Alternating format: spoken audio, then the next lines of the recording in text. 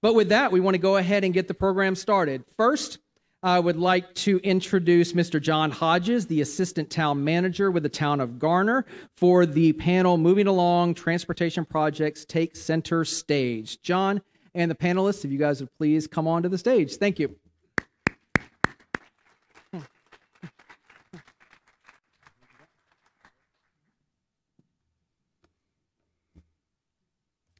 Good afternoon, everyone. First, I want to thank everyone for being here on behalf of the mayor and the council members that are here and our town staff leadership. We really want to thank you for coming today. This is a great partnership we have with the chamber, and we look forward to producing this every year and hope that this is, now that we're back to doing this somewhat normally, we added our bus tour back, which is great to have you all out there with us today touring around. So glad to have you here today. Thanks for being a part of this. So as Matthew said, this session is about transportation and moving along, and as the rapid growth of Garner and the Triangle continues, transportation infrastructure and regional connectivity will be critical to our future and the future of the Triangle. So today we're going to hear from 3 experts who are responsible for planning and implementing projects that will keep us moving. We'll hear updates from them and discuss the projects mean for Garner and what new opportunities they create as we continue to grow. So our panel today is Joe Milazzo, the Executive Director of the Regional Transportation Alliance, Katherine Eggleston, the Chief Development Officer for GoTriangle, and Dennis Jernigan, the Acting Chief Engineer for Highway Operations for the North Carolina Turnpike Authority. I'm going to ask each of our panelists today to tell you a little bit about their organizations and their roles, and then present an update from their organizations. And after that, if time allows, we'll field some questions from the audience about what they've presented today. So with that, I'll turn it over to Joe.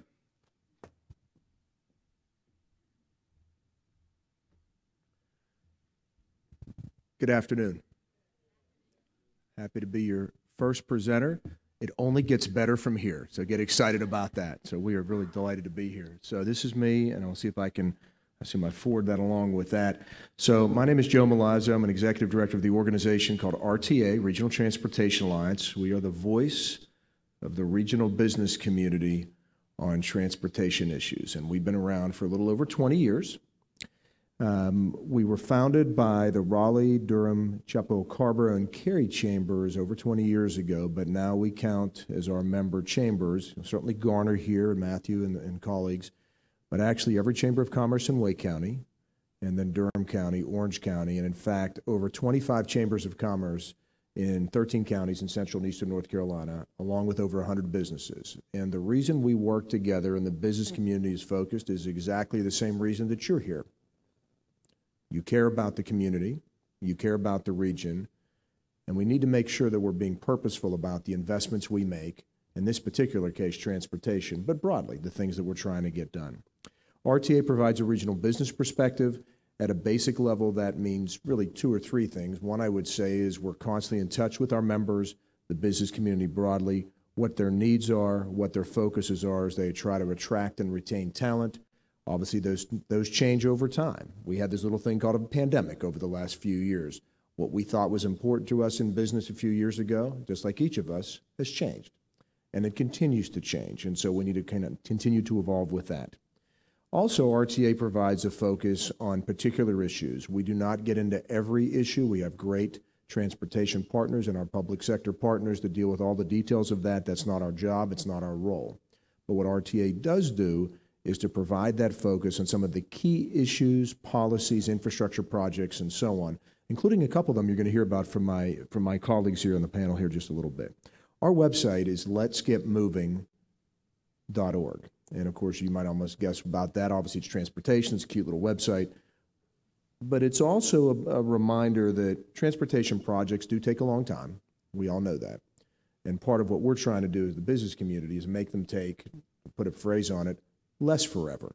They're still going to take forever, whether the business community is engaged or not, but we sure like them to take a little less forever than they otherwise would be, and so that's what we're trying to do.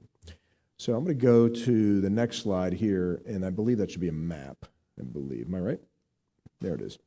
So this is a map of the extended triangle market, and you can see Garner there in south central Wake County next to Raleigh. Of course, as many folks in Garner say in economic development, Garner's closer to Raleigh than Raleigh, right, in many ways. And that's kind of a neat phrase to use, and it's exactly right.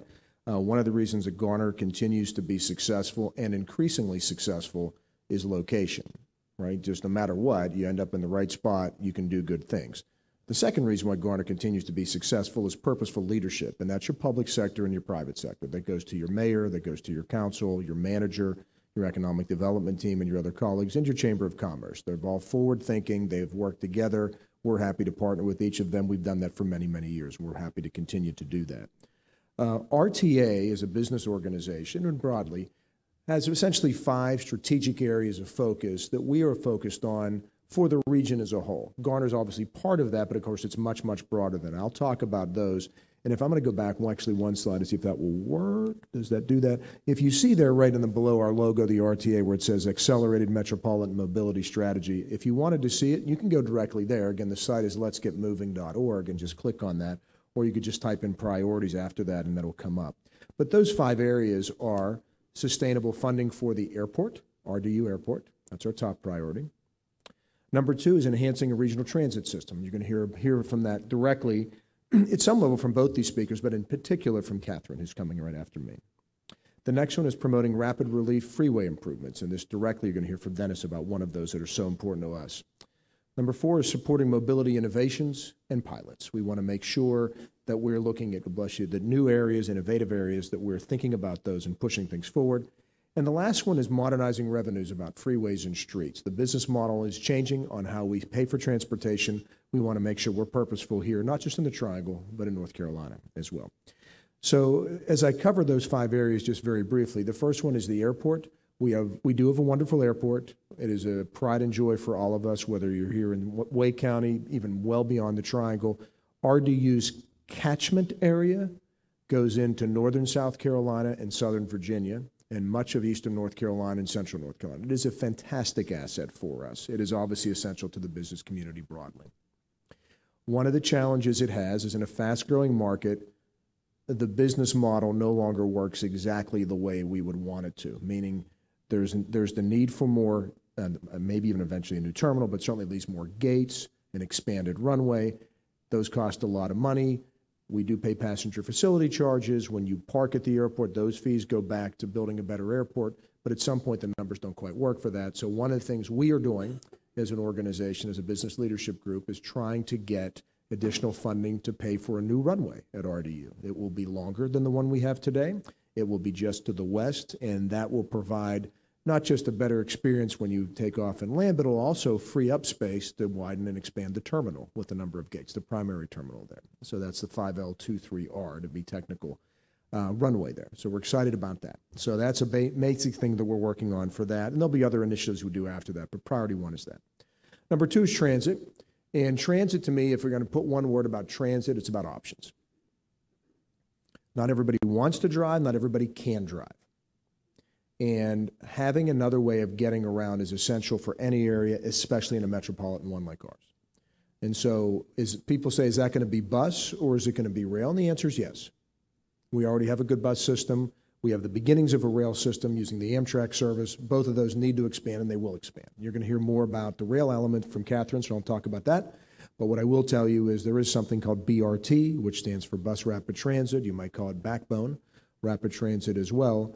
There'll be a line that terminates right here in Garner to go to downtown Raleigh, BRT, and there'll be an extension that will go further south to Clayton over time. And both those should open within 10 years, which is exciting. In fact, the first BRT line in the Triangle will go under construction in less than 1 year, and so that's very exciting. In terms of freeway improvements, you're going to hear about 540. I won't take any of that thunder other than to say, Dennis, we support your work on that, so continue to build and do well with that, and we want to see that completed. And we have some other improvements like Capitol Boulevard. And I don't know any human being I've ever met that thinks Capitol Boulevard north of Raleigh is a great experience for any purpose whatsoever, whether you're thinking about walking, driving, getting in and out of businesses, the pure aesthetic joy of it. There's not a single aspect of that that's good. But fortunately, our city of Raleigh to the north of us has a plan that would improve the appearance, that would improve the safety, and for what they call the through lanes, would eliminate every stoplight between 440 and 540. So this could be a remarkable experience. And at the risk of stating the obvious, we support that plan. We think that's fantastic. So we're happy to support that. Mobility innovations, if you go to our website, letsgetmoving.org/breakfast, you can look at some innovations that were described at our most recent event this summer. let me simply share with you that there's some videos on there, and there is a consortium of folks that are looking to ship artificial human organs from one hospital to another more efficiently using electric vertical aircraft or super drones. This is remarkable to me. They spoke at our thing. I won't take any more of your time, but it's worth your time this evening to take a look at that. And finally, modernizing revenues for highways and streets. We all have this probably in our wallet or purse or what have you, a phone. We pay for that. We pay for that every month, and it doesn't matter how many minutes you use. If you notice that, it's the same. And RTA's position on transportation funding for our highways is we should do something very similar. We pay one price, and then that'll have availability for us. We're calling it an access fee. And the reason we're doing that is because the gas tax fee is ultimately not going to work because not everybody uses the same amount of gas anymore. And also, now the other way of going about it is paying by the miles you use, which will work as long as we can get over the privacy issues, which is a potential challenge, and as long as there's no more pandemics and people stop driving. So in the absence of that, we're pushing for an access user fee. This concludes my remarks. I will turn it over to Ms. Katherine and right over there. So please, let's welcome her.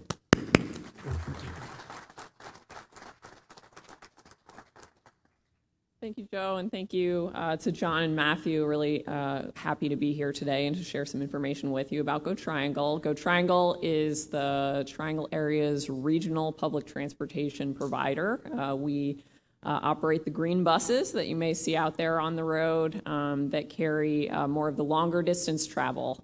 We coordinate with local bus systems in Raleigh, the red buses, which we'll talk about in a little bit, as well as local systems in Durham, Cary, and Chapel Hill as well. In addition to our current operations, we also plan for the future, some of those projects that hopefully will take less forever, as Joe mentioned earlier. So I'll get into some planning for those here shortly. So in the here and now, there are 3 bus routes in Garner today. Go Raleigh operates these, and they are supported and potentially going to be expanded by the Wake Transit Plan, which I'll talk about in a bit. We have one route, Route 7 on South Saunders Street, which operates 15 minutes throughout the day during the week. And then we also have 2 hourly routes, Route 20 and the 40X. You may see those out on the road. So we do have some transit options today from fixed route or buses that run a route on a schedule. And then there's also Go Wake Access, which provides some demand response service within Garner as well. The Wake Transit Plan is expanding service. The Wake Transit Plan is the plan for how to use those dollars from the transit sales tax that's now collected in Wake County since that 2016 referendum. There are 4 big moves that are part of the Wake Transit Plan, which you see on the screen here. Connect regionally, which again, GoTriangle is in a primary spot on that. Connecting all Wake County municipalities. Again, Garner has bus service now. There's a few other communities in Wake County that have recently gotten bus service for the first time. Providing frequent, reliable urban mobility, or that bus rapid transit that Joe was talking about earlier. That's one of the big pieces of the plan. And then enhancing access to transit throughout Wake County. We have these routes, but we don't necessarily have sidewalks to help people walk from their home or their place of business to access the bus. So that's a component of the plan as well.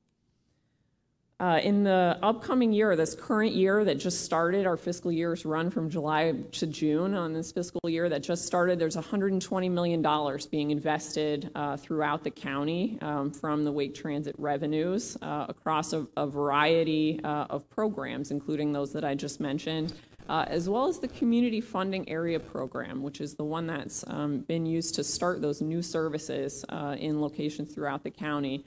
Apex just launched its first bus route a few months ago, Go Apex Route 1, and Morrisville recently as well began an on-demand service where they have a shuttle that you can call or schedule on an app that will come pick you up and take you to where you're going within their on-demand zone. So that's an innovative type of service. We're seeing more of that. GoTriangle operates or has operated similar service in RTP. Durham is experimenting with expanded on-demand as well. And I think we'll see more of that throughout Wake County and the Triangle overall.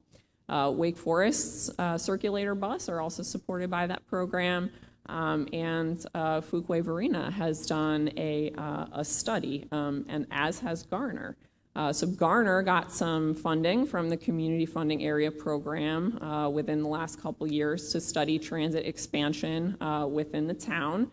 So that study has been adopted, so we may see some increased transit options, some changes to those bus routes that I mentioned earlier to provide more access within the town of Garner in the coming years. Joe mentioned this earlier. Go Raleigh is building bus rapid transit. So GoTriangle works with, as I mentioned, the other transit agencies around the triangle to support projects like this. Go Raleigh is working on 20 miles of bus rapid transit, and this is high-frequency bus service that has infrastructure to provide a premium experience, premium stations, as well as some infrastructure for dedicated lanes where the bus has its own lane and can operate faster, more reliably than a bus that's just running in a conventional lane mixed with traffic.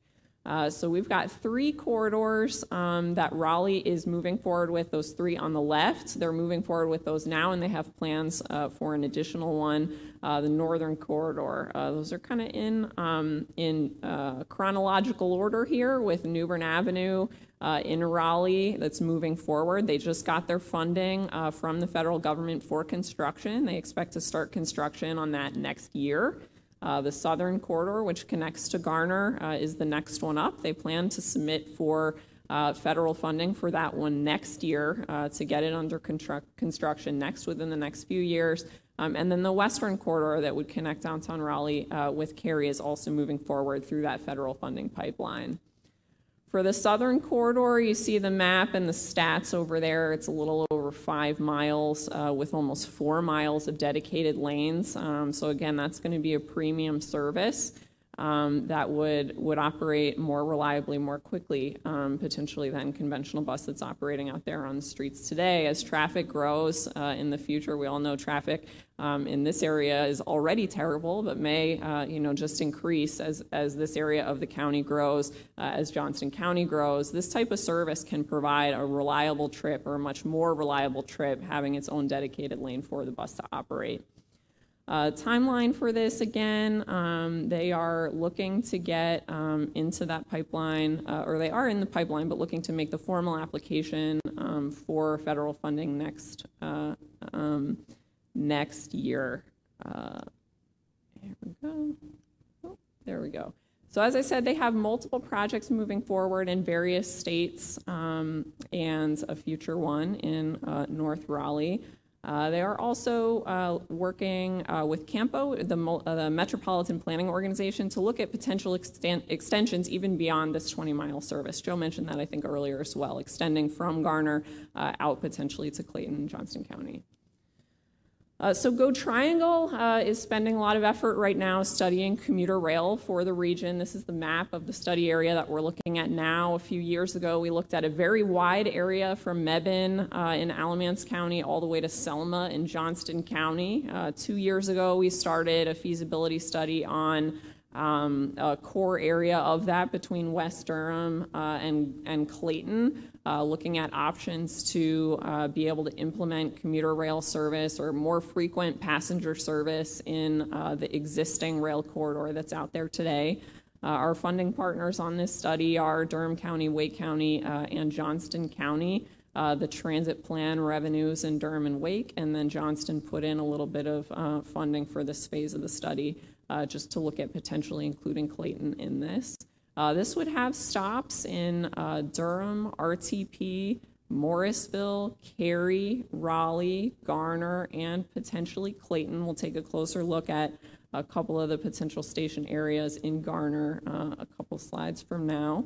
What we're seeing in our study is that demand for this type of transit is high throughout the region. We're not like a conventional commuter rail region where we have some suburbs that are connecting to a single downtown. We have a lot of places people are trying to go.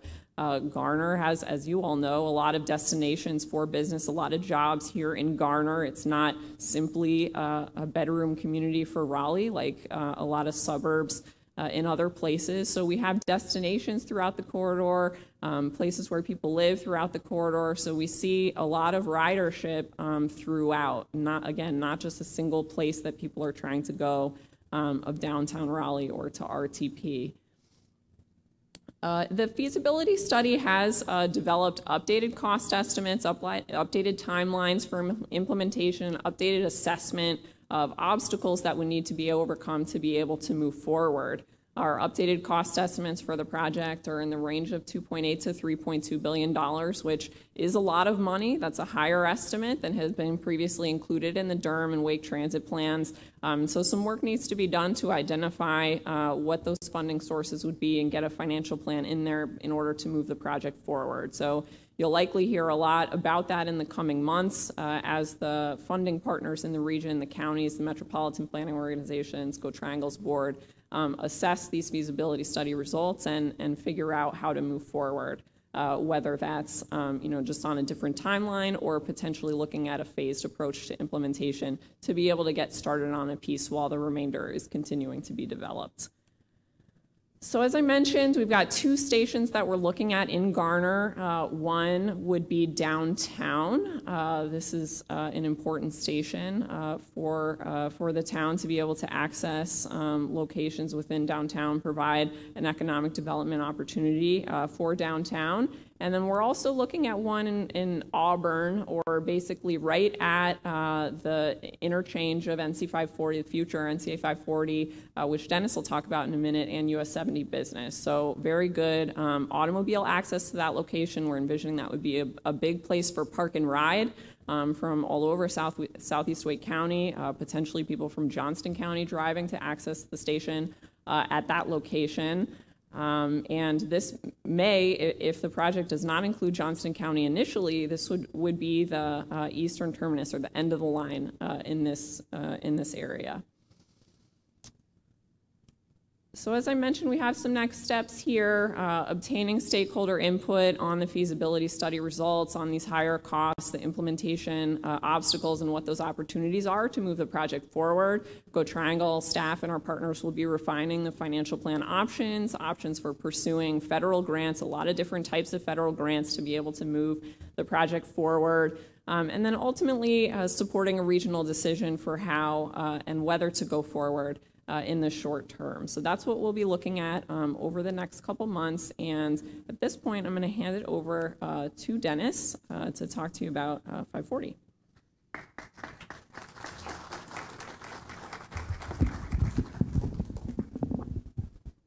I talked to the sound guy earlier. He said I had permission to move.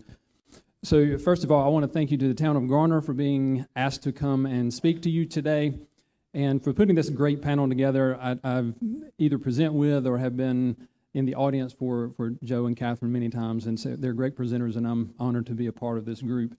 So I want to start off, first of all, just tell you a little bit about Turnpike Authority.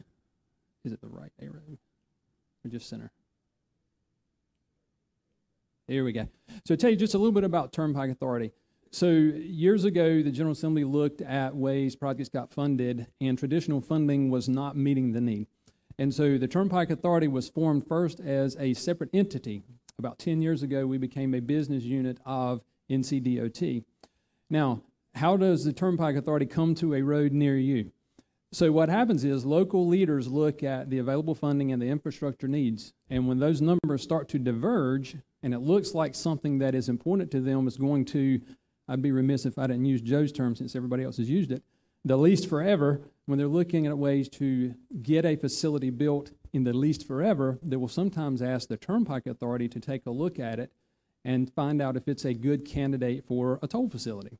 And just to give you an idea of how we can sometimes deliver things faster, the existing Triangle Expressway would just be opening up now if we had gone with traditional funding. And prior to the pandemic, our traffic volumes at our busiest location exceeded 60,000 vehicles a day. So think of all those people who would be stuck on US 1 and NC 55 and 64 and those other places.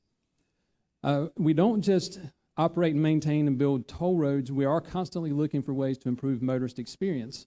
We have tried out over half a dozen different wrong-way driver technologies, both on Triangle Expressway and Monroe. We partnered with NCDOT to look at some pilots for extending the life of pavement markings. And back in 2017, we became involved in the connected and autonomous vehicle circuit. And if you want to hear that, I can talk to you all day about that. But one of the things we do too is work with other states to try and provide more of a global motorist experience. So what you're seeing here in blue, we are one of the most interoperable toll agencies in the nation. 19 states that if you have a hard case transponder, they will honor ours, we honor theirs, we have reciprocity agreements. So you can use one transponder and drive in these states. Now if you're using the sticker, it just applies to Peach Pass and Sun Pass. So make sure before you go north and you come back and try to call me out for that, make sure you've got the correct transponder. Point it this way. Okay. To give you an idea of our program, I'll lean more toward this side. Maybe it's more this side. Okay. To give you an idea of where we are right now, our program currently is about $6 billion as far as projects either built or in the pipeline. So if you look at this map, the ones that are in green are facilities that are open. I think everybody here is familiar with Triangle Expressway. Monroe Expressway is a bypass east of Charlotte around the town of Monroe.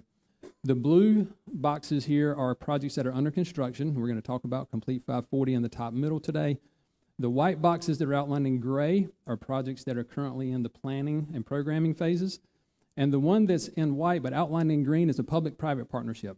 I-77 express lanes north of Charlotte is 26 miles of express lanes that is operated by a concessionaire. It's a public-private partnership. We collect the tolls. So that's our association. We collect the tolls and we get a fee for collecting those tolls. Well, this way. Again, we're here to talk about 540 today, give you a sort of a current state of the union where we are on 540. What you see here is the complete circle, but you notice three different colors. What is in gray is currently open. The northern piece from I-87 over to I-40 and the north side there, that is the free piece. And then from just below 40 west of Raleigh down to NC-55 in the Apex Holly Springs area, that's Triangle Expressway.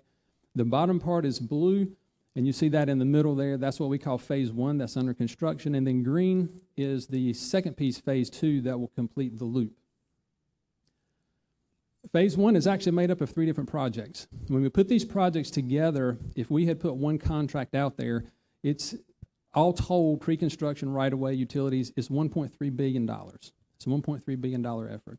Construction contract-wise, it's about $760 million. So if we put that out there as one contract, a lot of the local contractors are not going to be able to go after that work. It's just too big. Even the subcontractors, they can't do it. So we broke that into three smaller parts, and our intent was to have a small, medium, and large, small being the A project on the left, the medium, the B project in the middle, and the big project, the R2828. The STIP designations are on the bottom of the screen. So for brevity, I'll call it A, B, and 2828. You see in gray here the missing piece, Phase 2, which I just mentioned as well. On Phase 1, there'll be 7 interchanges. We're finishing the 55 interchange and then building 6 more. And you see those listed on the bottom right here. Some of those are obvious, US 401, NC 50, I-40. And then we worked with local leaders to figure out where they wanted those service interchanges, what were going to be their gateways and corridors. And that's how we ended up with Bells Lake and Holly Springs Road and Old Stage Road. Now we put those 3 contracts out, and this was the result. Our small project actually became our medium project. But these are you see the contract amounts here on the bottom, and what you'll notice here just under the letters A, B, and C is all 3 projects went to joint ventures. So we had Flatiron Branch on A and B, and Lane Blythe on the 2828 project. But all 3 did have different designers. So we had Gannett Fleming on A, HDR, and WSP on the 2828 job. Typical section, what is the road going to look like? It's going to look like Triangle Expressway in one regard, and that is 3-lane facility, 3 lanes in each direction, 6-lane facility, 12-foot shoulders. So we have full-width shoulders inside and out. We've got a 70-foot median in case we need to widen in the future. We can do the widening to the median with minimal right-of-way impacts to the outside. Now what you see here is an excerpt from a presentation for 2828 where we have concrete pavement, but on the A and the B job we have asphalt pavement. So all the paving industries get a little love too, in addition to the regular construction contractors. So we are setting up for the future with that 70-foot median. A couple of stats on the project. We have 52 bridges and 33 culverts, a lot of structure work. We have 2 power transmission lines. If you've ever dealt with anything in construction, it is not easy to relocate a high-voltage power transmission line. We had 9 different petroleum line crossings with 2 different companies. We actually had 10, but we designed one out before we ever went to construction. Our longest conflict was over 8,000 feet long. And every time they shut one of these lines down to make a connection so we can reroute it and put it in a new place, it cost a little over $250,000 every time they shut it down. And so when we got to the last 3 conflicts, they were all on the 2828 job, and we worked with Colonial Pipeline. We did it all in one day. They had a crew of about 150 people. We had 30 people on standby, 24-hour operation, and by doing that, we saved the taxpayers over $600,000. Local municipal infrastructure. One of the things that's very important is looking ahead. What you're seeing here, the black pipe on the ground, is a Town of Apex sewer casing. So they know they've got infrastructure. We also work with Town of Garner, and I'll mention that in an upcoming slide.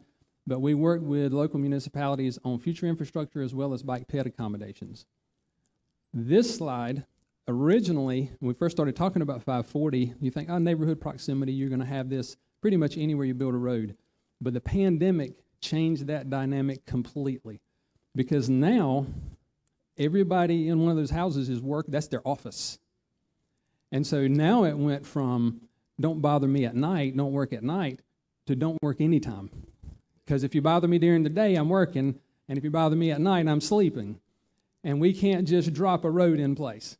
And so this became a big deal. But one of the things that we did was to try to build some of our noise walls early so we could help offset that. So even when people went back, the ones that were still working from home, we could try and minimize some of that impact. You'll see on the left and the right side of the road, and this is Sauls Road, and this is that same neighborhood. If you notice top left, that row of Leland Cypress is the same row you saw in the previous photo. But all of our noise walls are real brick, no painted panels.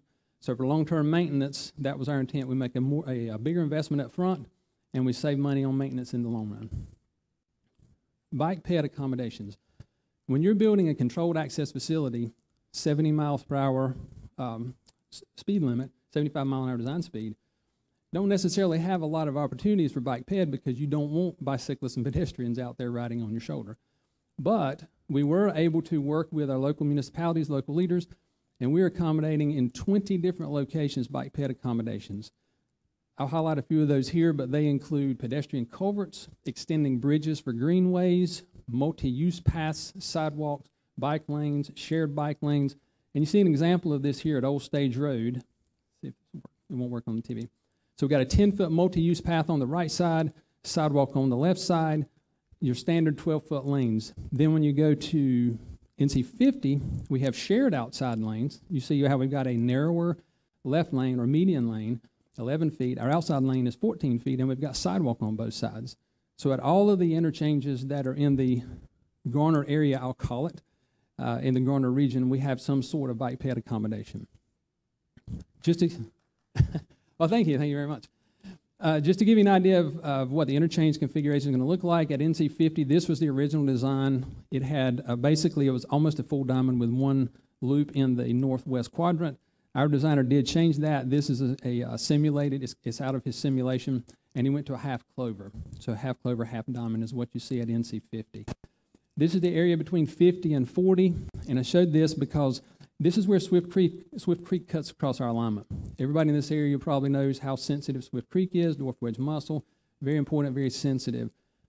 Our project includes, out of all the bridges we've got, the 52 bridges, we have 6,600 feet that are spanning streams and culverts. So 1.25 miles, about 30% of our bridges are spanning wetlands, streams, and tributaries and not just other roadways.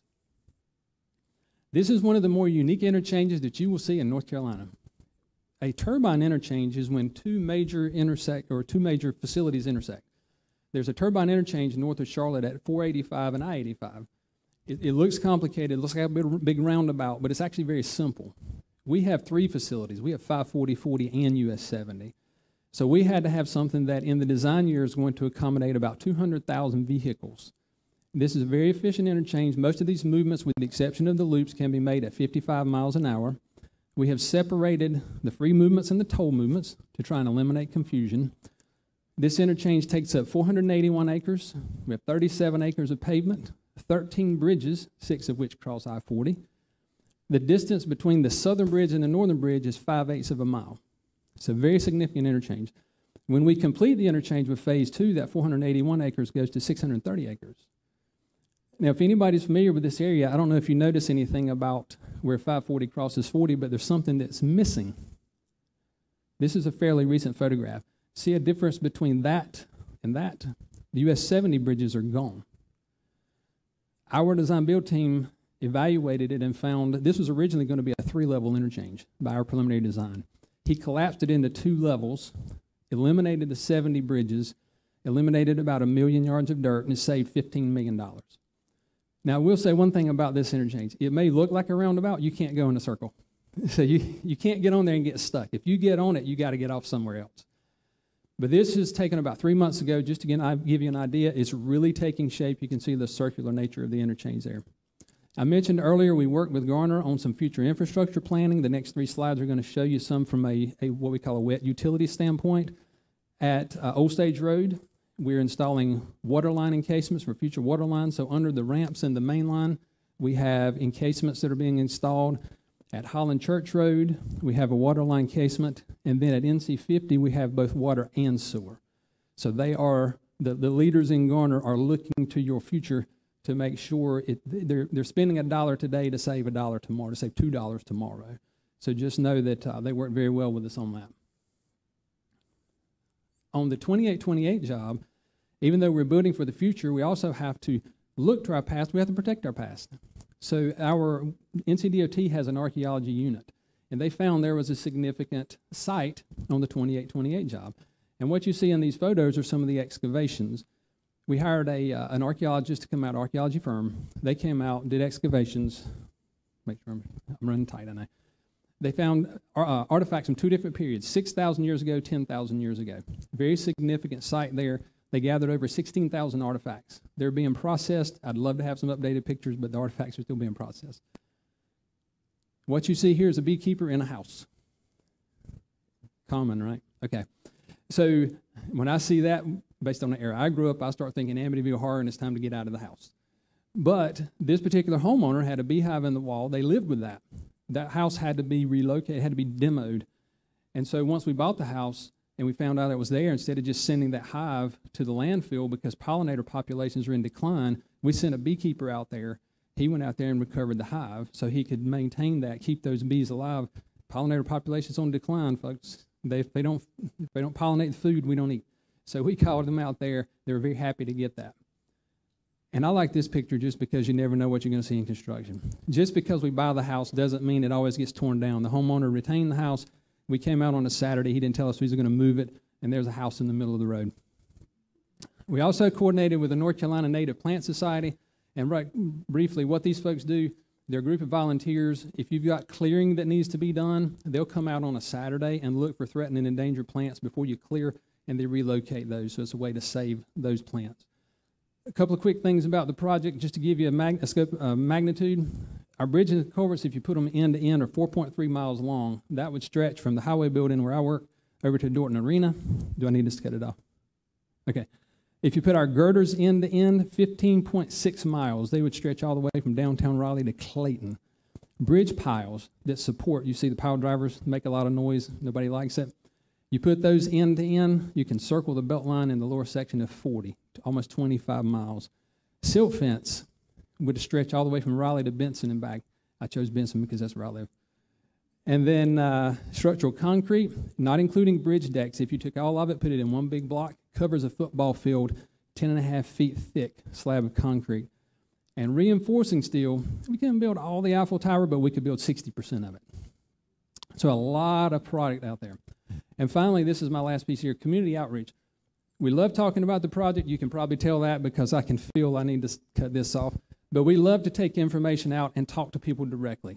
Everybody knows what happens when a friend tells a friend, who tells a friend, who tells a friend. And the last friend doesn't get what the first friend got. And we don't like that. We want you to get the latest and greatest information, whether it's coming out and talking to one person in their kitchen, a civic organization, or an HOA.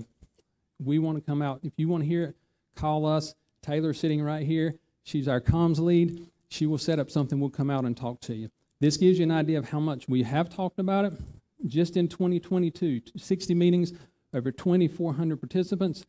If we have something that's going to be disruptive to neighborhoods, we send out postcards. We do next door posts to let people know. We don't want you to be surprised. We don't want you to wake up and hear pile driving and not know what's coming. We want you to know it in advance. We have a dedicated hotline and email address that we have staffed by a consultant, and you see the number of emails and calls we've taken. Last year in 2021, we averaged almost 5 contacts a day through those two means. A couple of our resources briefly on our website. Everybody wants to know about noise walls. So as soon as we knew where our noise walls were going to be, that on the left, we put a noise wall chart up there that showed where they were going to be, how long it was going to be, and the height, how tall it was going to be. The middle interactive map there is on our website, on our project website. It has construction drums. You click on one of those drums, you get a pop-up box on the left. It tells you what the activity is, when it's going to start, how long it's going to last. We get 75 hits a day on that. It's really popular. And then the bottom right is an interactive map. If there are any realtors out there, you want to know what the proximity to the project is, you can call that up. You can measure. It shows you the different types of right-of-way, controlled access versus regular right-of-way. And the reason you see those colors is it's color-coded based on municipal limits. And I said we had a project email address and website. They're listed here. We also have Twitter handles. Follow us. And with that, I'll turn it back over to John. Thank you so much.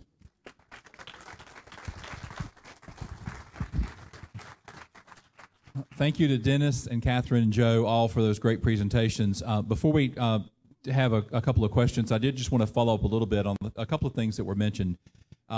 It's pretty obvious that these folks are involved in planning projects that take forever and are a long time out, as was mentioned earlier.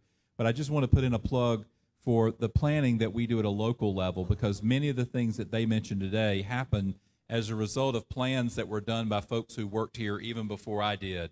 The station for the commuter rail that may be in downtown was put on a plan more than 20 years ago, 4 or 5 transit plans ago, and we've kept the spirit alive and really lobbied to move that forward. Katherine mentioned a circulator plan that we did while funding was available from the transit plan. We have that plan now, and our goal is to have that circulator route in place by the time the BRT system is coming to Garner. There's actually some taxpayer-approved funds in the 2021 bonds for some of the infrastructure that we would need to start that, like bus stops and so forth. That Dennis mentioned the bike ped facilities on 540. Those are only there because we do long-range planning for both transportation projects and parks, recreation, and greenways projects. So our plans feed into the work that regional plans are using, and they feed into the work that all these folks are doing on a regular basis. So I'm telling you all that because I want to put in a plug and ask you to pay attention whenever we've got a survey out on the website where we're asking for input, we've got a community meeting, or we've got a pop-up at the night market in downtown. Hopefully this gives you an understanding of the importance of you stopping for a moment and filling out that card or clicking on that link and filling out that survey for us, because those responses literally do feed up and let us do things like put bike ped facilities on something like 540. Similarly, our staff works on utility extensions and plans ahead to know where those are going to be needed. So I just want to follow up on their comments and put in a quick plug for the importance of community input and community feedback. So please be on the lookout when we're asking for those. We've got a couple of minutes today for some questions and Q&A. I want to just see first if there's anything from the audience that anyone had a question about that our group might could field. And if you do, Mari's got a microphone that she'll bring out to you.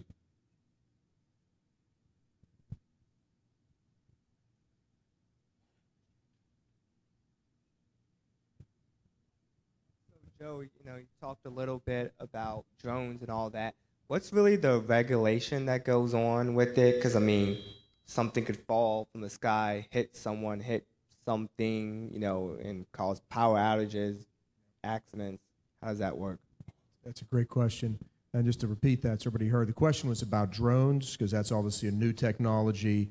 What are the regulations by the Federal Aviation Administration, NCDOT, and others? As a gentleman working for the Business Committee, I don't fully know all of those. All I know is that they do exist. They're constantly evolving for the exact reason that you mentioned, to make sure that those are safe. I think they are working on different travel paths for those. If I remember right, there was even some initial work, and it may still be going on with Wake Med over right here in Wake County, to do some of the initial back and forth shipping between like drug samples or drugs as well. So Dennis, you work for the department. I can put you on the spot unless you know more than I do about what DOT regs might be for that. Do you have any idea at all for that? I don't. I mean, we have the aviation group, but that's one of the things that they do. They have a drone division over there, but I don't. Yeah, so it's a great question. I'm sure we could probably get more information, send it back to him, and follow up. Yep. Anyone else have a question in the audience? Thank you, folks. This was a treasure trove of information on transportation. I'm curious about the viability of boring technologies, the tunneling that we're hearing about that's going on out west. I recently was solicited to invest in a company that claims to be able to do it a lot better, faster, cheaper than Elon Musk's company. Interested in hearing your thoughts on underground tunnels. I'll mention one thing. So RTA is a business group. One of the things we do is, and I appreciate the question, is we're always looking for new innovations and new ways to learn, new things that are out there. So we took a tour of South Florida back in March, and we didn't see the tunnel per se, but we did learn that the city of Fort Lauderdale is looking at boring technology, just like you mentioned, for both vehicles and also for their transit system. And that's an area where obviously tunneling would be, at least instinctively, somewhat of a challenge because you're right next to the ocean and they're actually looking at it there. I don't know more about it other than I know Las Vegas has I think it's a Tesla tunnel from different areas of their convention center that's active now. And I know Fort Lauderdale is actively looking at it for both highways and transit, but it's not built or approved yet. Dennis, do you have other thoughts, or Katherine, from your respective areas? Sure, just very briefly, certainly tunneling is part of a lot of projects, especially transit projects in large cities. New York, Toronto are all extending underground transit systems that they have now. So have, boring machines that are tried and true for that type of more conventional underground construction. With that, you always have a lot of complexity. Dennis mentioned earlier, the complexity of overhead electric transmission, but when you're talking about underground with existing utilities in a highly populated area, that's going to be very complex, but definitely doable, as we've seen, around the country, around the world. Some of the newer boring technology, I think from my perspective, I'm interested in seeing where that goes, to see whether there are projects like what Joe mentioned, or larger ones in larger areas that are able to better fund innovative technologies. So I don't have anything to add beyond what Joe and Katherine have as far as from a larger bore from a vehicle standpoint, but I can share with you that the department already uses boring that is large enough that some bike ped accommodations could fit inside those. When we get to, in my career, we've had pipes that are large enough. They were larger than the standard pipe size, but we wanted to keep things underground, and they could have accommodated. So some of that technology has been used, just not for the purpose of mobility. We got a couple of questions. Going back to drones, my house is on Turner Farms, right there by the 540, a mile, literally. We saw a drone buzzing around our property. I don't know if it was you guys or if it was somebody else, but we didn't appreciate it. Looking into our house.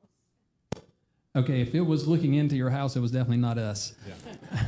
I will share with you that about every 3 weeks, one of our engineers goes out and photographs the entire project, and that's for project documentation for several reasons. The contractors do that. The Turnpike Authority does that. That's very common these days, is to use drones to document progress along the corridor.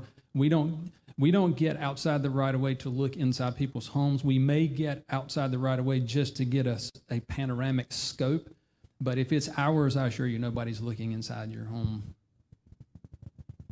I think we've got time for one more question today.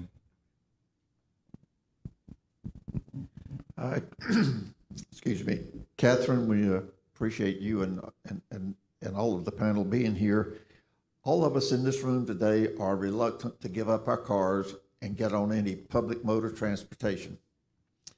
So, and I'm sure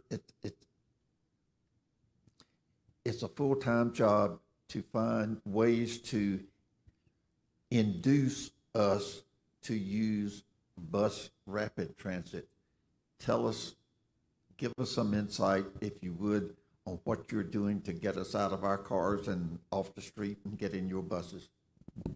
Sure, absolutely. I think that's a great question of how can we, in a region like this one, where there is so much that all of us really depend on our cars to get where we're going, with a transit system that can definitely be improved in the future. I would say what the transit plan is doing right now is improving service, making service more frequent, more reliable, so that it becomes a better option. That's good really for two reasons, because people who do rely on transit today to get everywhere they need to go, to jobs, to medical appointments, even to shop for groceries, improving service for today's customers makes it better for everyone as well.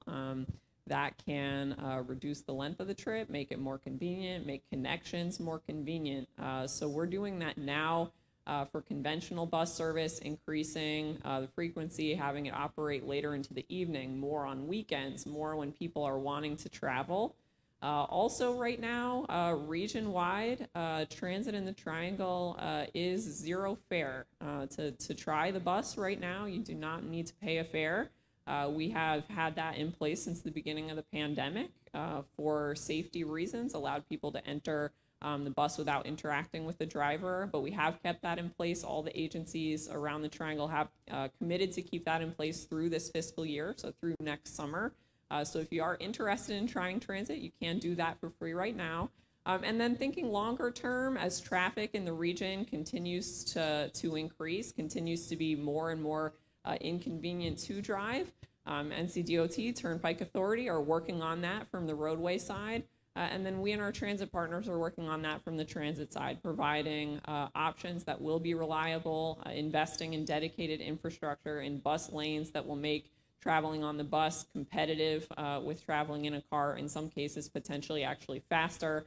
And certainly with commuter rail, that would provide a very competitive or potentially a faster trip between some of our larger cities as the traffic in the region gets worse.